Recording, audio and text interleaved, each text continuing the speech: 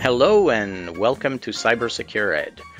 Today's topic is, what are the technology survival skills for the next generation? My name is Claudiu Popa and I will be your host. In the background, completely silent, is Stephen Hurley, who is pulling levers and pressing buttons to make sure this podcast is going well.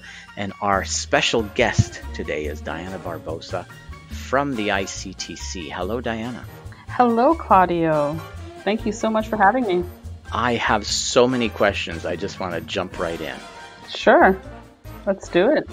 I see that you are extremely prolific on social media, and clearly you're dealing with a lot of students, and you're teaching them all kinds of things that are technology related. It's almost like it's perfectly fit to attract my attention. So I see all of your posts and they're great. And I see all these great programs. And what I'd like to do is ask you about all these things. And what are CyberTitans and CyberDragons? And the word CAN code comes up. And first of all, what do you do at the ICTC? What does ICTC stand for? Great place to start. The Information Communications and Technology Council, which is quite a mouthful. So ICTC does quite well. And we're a not-for-profit organization that really has a research and policy side, lots of great reports about the labor market, autonomous vehicles, technology, what's up and coming, forecasting where we're going.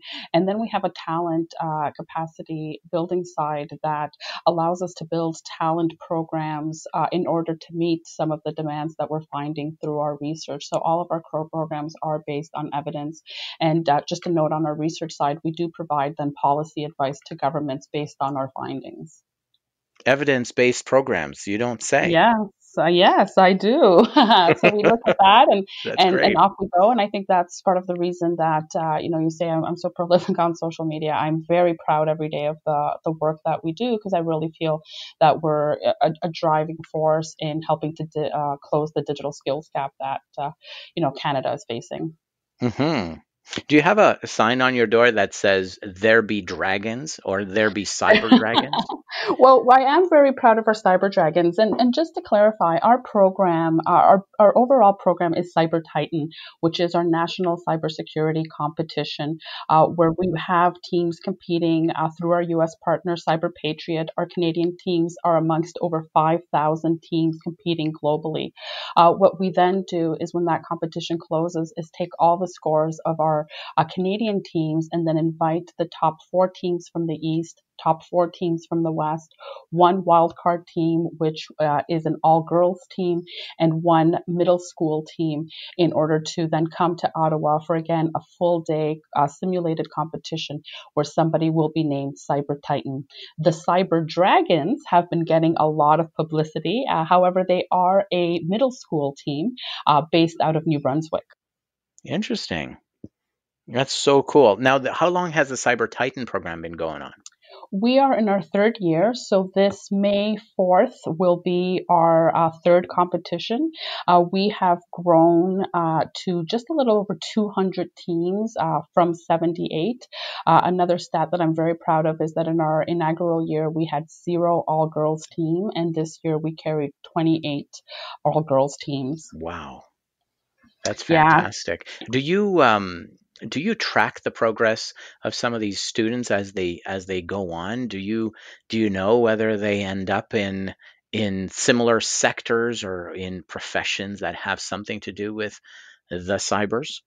That is a great question, Claudio. And I'm going to say yes and no. A lot of the data that we have now comes from feedback that we receive from our partners, from the educators and mentors that are involved, from the students themselves.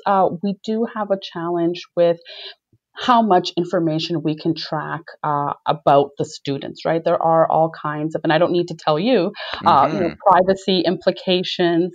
So we, have the students' basic information, but as far as tracking where they're going into, we don't do that aside from getting those really great news stories. And I'll give you an example in New Brunswick. Power New Brunswick has a program specifically for internships for high school students, and they have had some great success and shared some really great stories about CyberTitan participants that have taken on roles and been quite successful with their organization. We have other, again, team members that have taken on, co-op positions within cybersecurity and then have been offered part-time roles while they finish school. So we do have those really great news stories, and I can't tell you enough how many stories we also receive about kids who, I don't know what it was like for you when you went to school, but I wasn't the most athletic kid, and if you weren't on the sports team, that was it for you.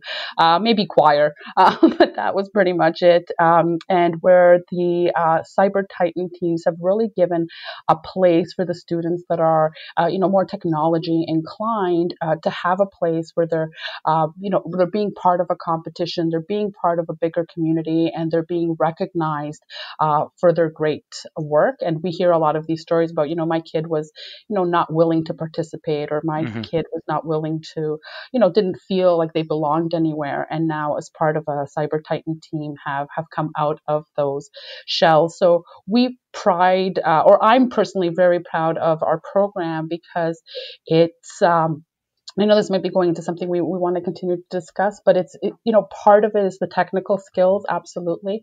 But there's a lot of teamwork and leadership, communication, leadership skills that are built throughout the program as well. That's right. And you know what? Just the fact that the program helps students on so many levels, from leadership to having a place for nerds like me. I would have loved to have this kind of program available when I was going through school.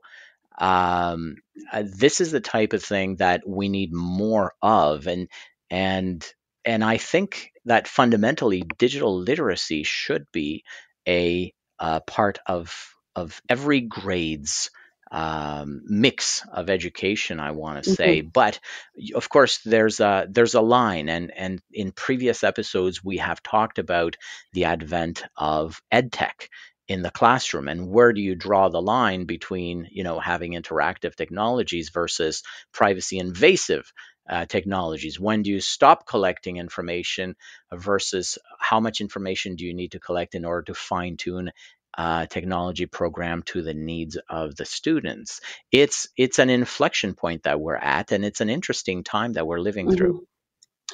I couldn't agree with you more. And I think that that's what makes the cybersecurity program such an interesting and appropriate place to focus. Because when I look at cyber, and I'm talking about the fact that, we're preparing kids to explore careers in cyber, but what it also does is it explores, how do you protect yourself online? How do you protect your data online? How do you protect your personal safety online?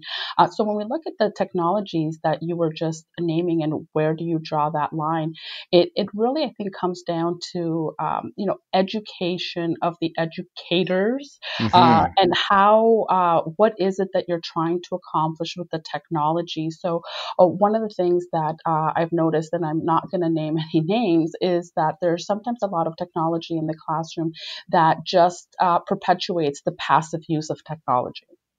And when I say passive use, I'm talking about, watching a YouTube video, Yes. being able to, I mean, research for some purposes is great, but just being able to read something online is not what the digital skills that are required for the future. So it's not, I wouldn't say, I can't answer the question, do you need more tech, less tech? I would say you need the right tech that is actually there to enable the kids to learn the skills that they need to thrive. So 90% of jobs today have a digital component.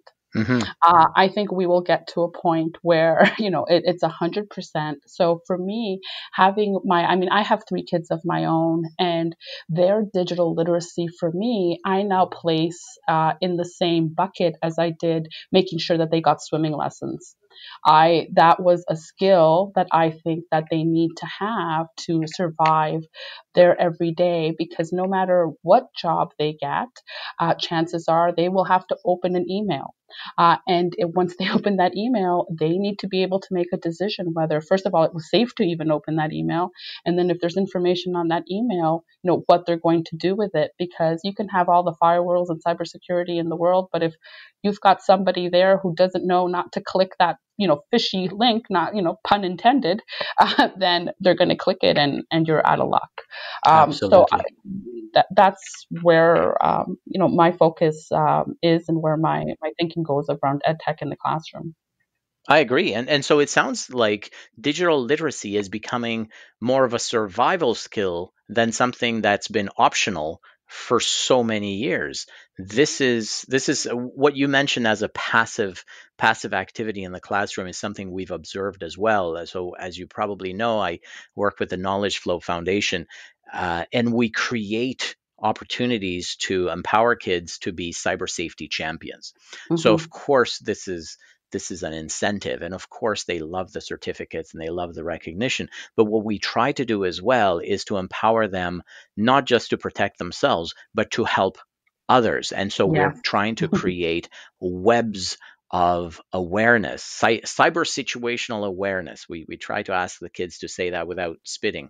And so it's a lot of fun to watch kids try to anticipate not just what can happen to them through their inbox or through active surfing, but what can happen to their little brother, or what can Mm-hmm. happen to their peers in class, or even assist the teacher in saying, hey, you know what? Maybe you shouldn't necessarily park us in front of YouTube. Maybe we could check out this interactive game, and then come up with suggestions as to how to find nicknames to open an account, or sufficiently long passwords that are also unique. And that sort of frictionless advice, that kind of support, is something that we try to teach. And certainly I've been lucky because I've had the opportunity to work with the ICTC, which is your fantastic organization. And as you know, you and I enjoyed putting together a couple of webinars that are now, I think, hosted on YouTube, um, They are for all teachers to for all. enjoy parking students Yeah. passively in front of. um, so that's something that's out there. I won't mention where it is because we want to have people do their own research, but it's out there, likely on the ICTC YouTube channel. It is on the ICTC YouTube channel, Um, but you make an interesting point, because I think you talk about you kind of jokingly said to sit passively in front of, and there's nothing wrong with sitting in front of a video and consuming information, but what's the follow up to that? So, and you and I had discussions even when we built those videos around, you don't just want to send them blindly and say watch this, but there's some guidance around what should conversations sound like after you watch these videos, and how do you expand on that? How do you get students to then talk about their reactions, talk about their experiences, right? It doesn't all necessarily need to be about using tech. You can have conversations around tech, and there is a program that is being sort of rolled out right now, again in the East Coast, where they're looking at teaching cybersecurity to young kids, and they're making it part of the literacy curriculum. So mhm. they're using flashcards, and they're asking questions, and they're saying, what do you see in these pictures, and what do you think is going on, and they're learning vocabulary, and I really think that is the right way to do it. And I'll give you an example. So we have ICTC has a program called Focus on Information Technology, and it's a program that high schools would register into. And what we do is help create pathways based on the courses that they're learning, taking based on the feedback that we've received from industry, and said, okay, if students are taking these courses, they are acquiring these skills that align to what an industry said that they require. And it's a mix of both skills like communication and teamwork, along with more technical skills like the computer science courses, business Hmm. analysis, networking. And what happens is that you get sometimes schools saying, "Oh, well, but I don't have this component. We don't have media management or multimedia creation. How do we do that?" And it's as simple as, well, you have an art project that you traditionally use construction paper and glue on. Well, there's a lot of applications online that allow kids to create digital art, so you can use that to create that. There's English courses, and I know there's a couple of schools that have started to do this that are working, cross departments to say, I'm in my computer science class, or I've taken something on cybersecurity, and I needed to write a report to be able to communicate my findings, and they have the English teachers marking those reports to make sure that the students are communicating effectively. Hmm. So I guess the point that I'm trying to make is that the digital work needs to be integrated into every day, because Yes. I come into my job and I said my title is director of education and uh, education and standards.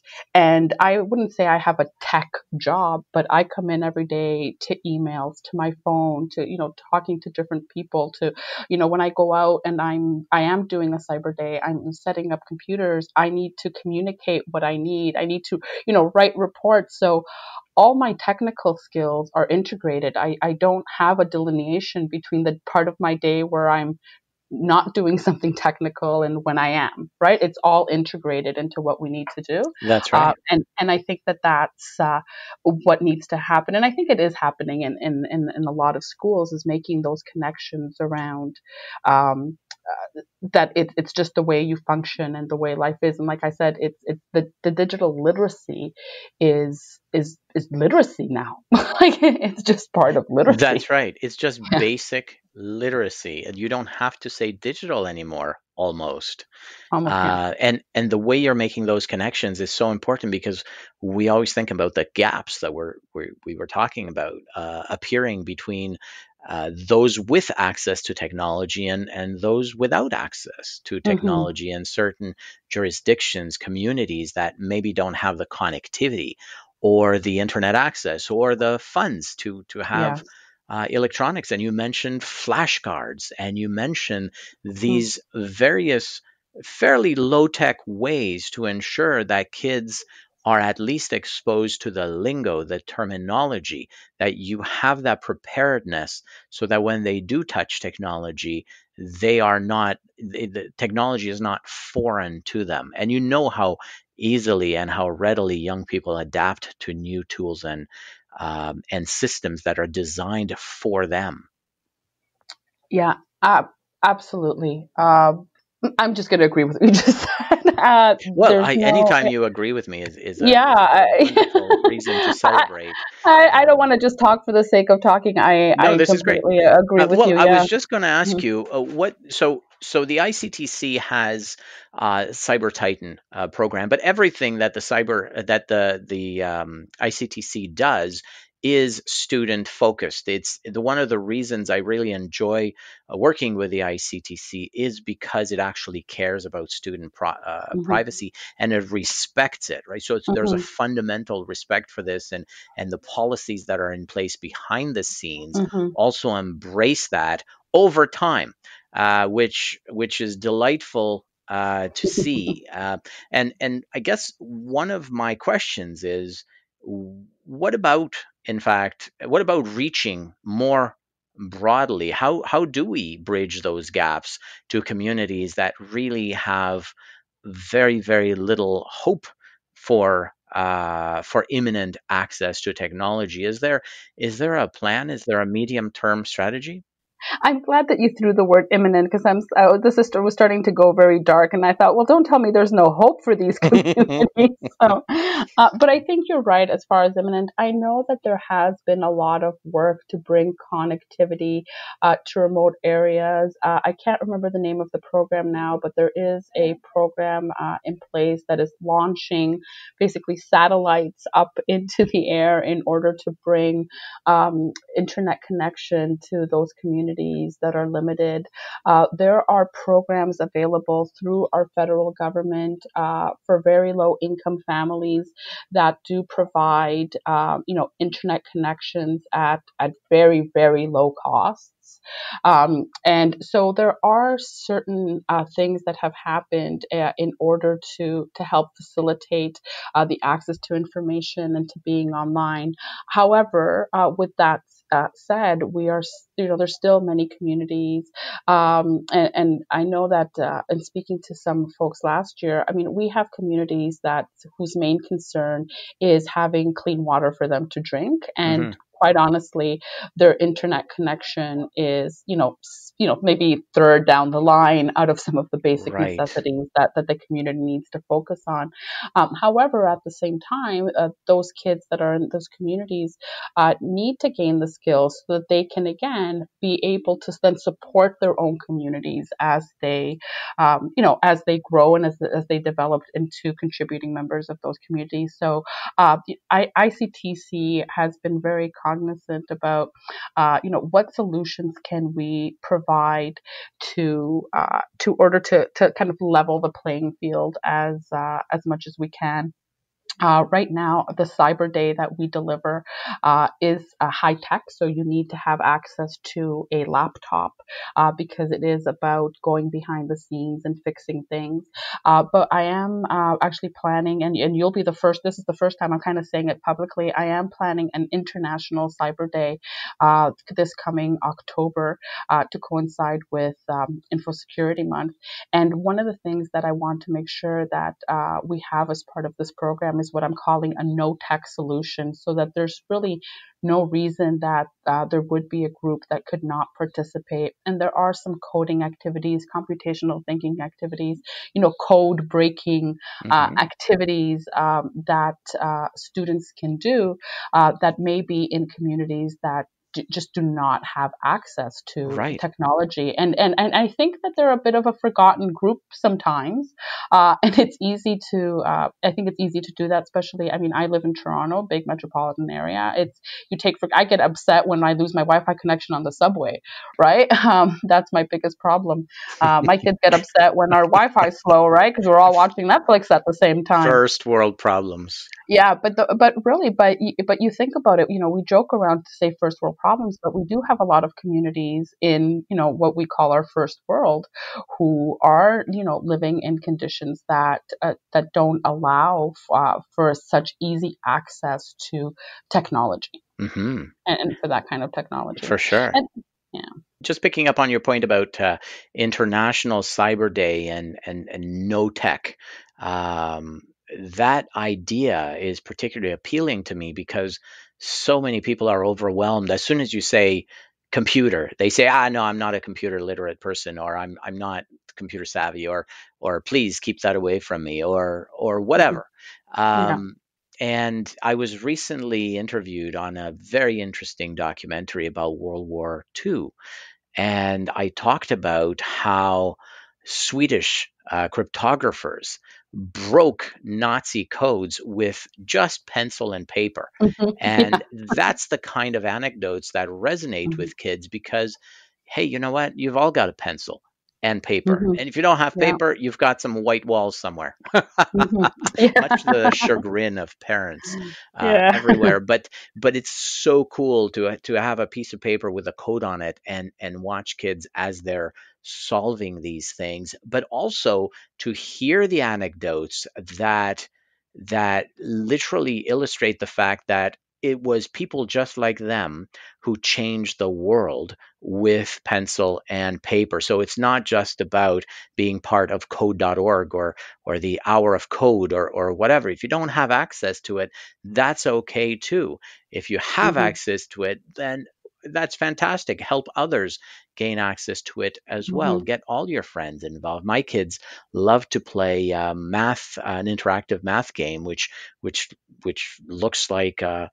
I was going to say Dungeons and Dragons, but it's just much more visual, and they're incentivized to keep on going up in levels. And so this type of multi-pronged approach, I think, is what's going to deliver that literacy, right? You don't have to say digital literacy anymore. It's just the fact that we live in a modern world, and that's just what has to be in place. Now, just to switch gears a little bit, again, relevant to your point about priorities, when I've gone to schools and I've gone to school boards and have talked about the importance of cyber safety and upholding the privacy of kids' personal information by law or because it's a human right or whatnot. Call me crazy, but I think the privacy rights of kids are important. And they've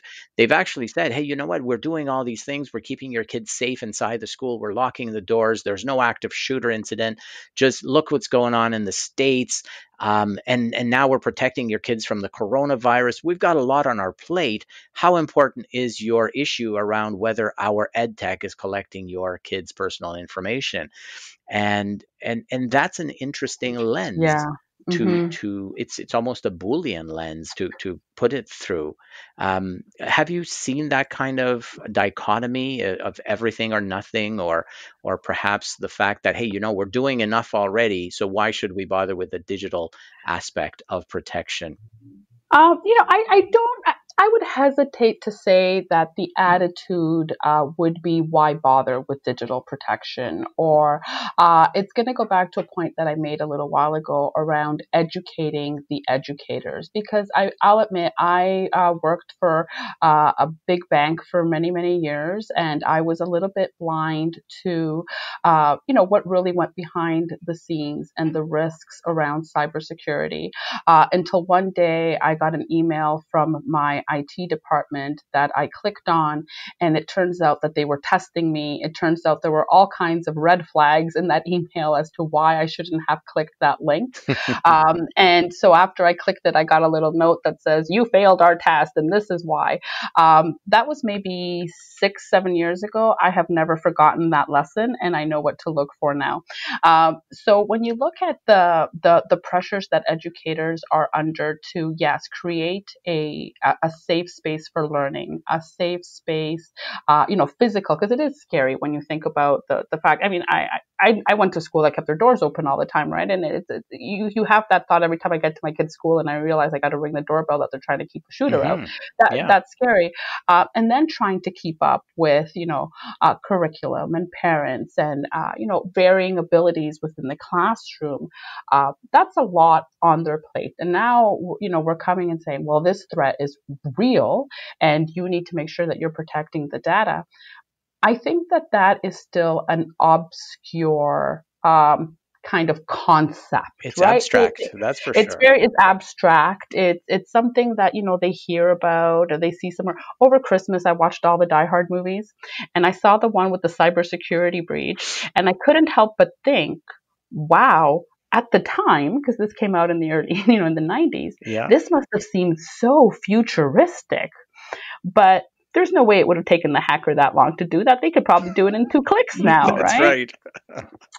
But I think, again, I have spoken in front of teacher groups and talked about autonomous vehicles, and they think that this is something that's so futuristic, and it's not. Right? Like, it's not that futuristic. And I think it's the same thing with cybersecurity, that for those that are not like us, that are seeing it every day. I wake up every morning to, all the articles, because I subscribe to them, to my cybersecurity podcast, to my LinkedIn that is full of people in cyber. If you're not waking up to that every day, you don't you're not aware, you don't understand the risks. And I think that education piece needs to happen more, because I really believe that we have educators that care about our children and about all of the different facets of safety. But I think Absolutely. this cyber safety piece is like you said, an abstract. I think we can go as far as cyberbullying. I think we've understood that can be a real problem. But there's a lot. I always talk about the depth and breadth of cybersecurity. There's so many different angles to it, and that's the piece that needs to, educators need to have a better understanding of. In order to do that security. Now, of course, we could probably do a whole other podcast on, well, whose responsibility is it to make sure they have that information, That's and right. how could they not? But, I think that's part of the challenge. Absolutely. And I think we're going to leave it at that. I think that's fantastic. We see this as a trio of accountability. We see educators, the front line, the teachers, we see the students, and we see parents as well. And that's an important part of creating that friendly environment and supporting that context for students and kids to absorb this type of thing. So it's fantastic. I really love the discussion we just had. I think we should, together we should move forward to just call it literacy, But yeah. as opposed to wasting extra characters on the digital part. Certainly, train the trainer, train the teacher, train the parent is a focus, and certainly we're trying to train kids and students to help others as part of these digital literacy initiatives. So thank you very much to our special guest, Diana Barbosa from the ICTC. Thank you very much, Stephen Hurley, for making it all happen and doing your magic in the background. And we'll see you next time on the Cyber Secure Ed podcast.